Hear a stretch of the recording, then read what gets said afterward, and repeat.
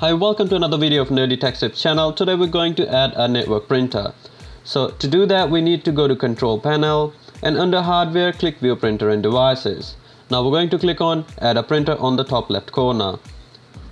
It should be able to find your printer automatically if it's on the same router or it's connected to the same network.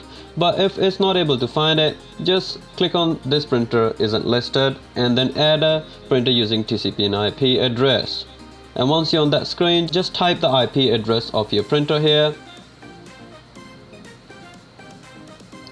Then we're going to click Next. Now it should automatically detect the printer drivers. If it is not, you will have a screen where you can actually manually select your drivers and install the printer. As you can see, it has detected our printer. Now over here, we can change the name if we want to. Leave the Share this printer option ticked. And if you want to change the name, you can change the name here. So that would be the name that will be appearing for other people on the network if they want to use this printer.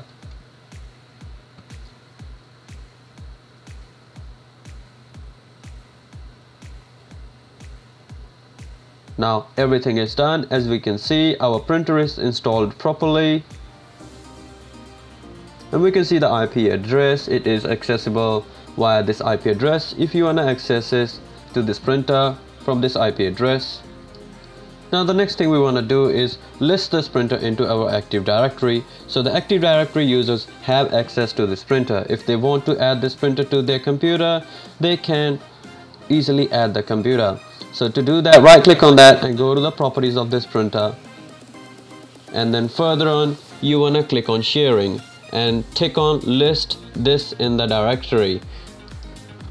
Now all the steps on our server side are done. We have successfully added this printer to our Windows Server 2016. Now we need to go to our client PC. So we're gonna go ahead and sign into our client PC using our domain user.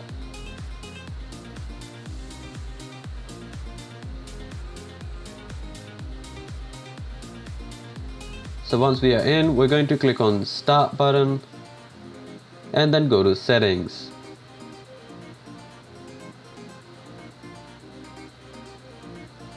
Once we're in the settings, just click on Devices and then click on Printers and Scanners.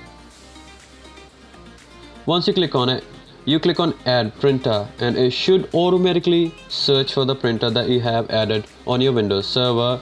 And as you can see, our HP Office Jet Pro is already here. Now it's connecting to the printer and installing the drivers on your client PC. And that's all you have to do. If this video was helpful, please hit the like button and don't forget to subscribe to our Nerdy Tech Tips channel for more videos.